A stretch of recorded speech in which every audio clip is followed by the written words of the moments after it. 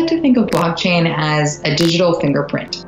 Whenever you have a digital dollar, there's a key problem, which is how do I give that dollar only to one person? With blockchain technology, you can rely on mathematics to stop someone from spending the same digital dollar twice. That could potentially really change some of the role for accounting because there will be clear, distinct, reliable records of transactions in a way that we have not had before. It's such brand new technology, and the reason we're hyping it is because it does hold potential to solve some really challenging problems in our world.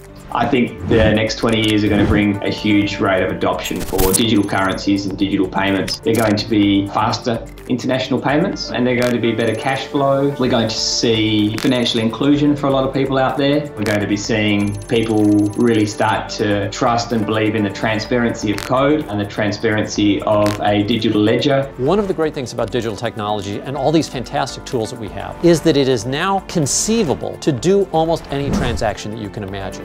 Perhaps we can see it as an opportunity because with all this change happening, accounting is becoming more important than ever. The skills and qualities that you're going to need to thrive in this new world basically fall into two areas. The first is a basic familiarity with what's happening.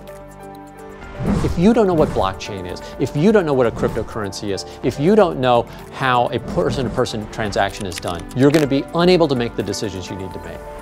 But the second, and the probably rarer quality, is to have the humility to admit that none of us really has a perfect map of the future. The world of digital finance is so astoundingly open right now that it really allows almost anything to be done that a person can conceive of.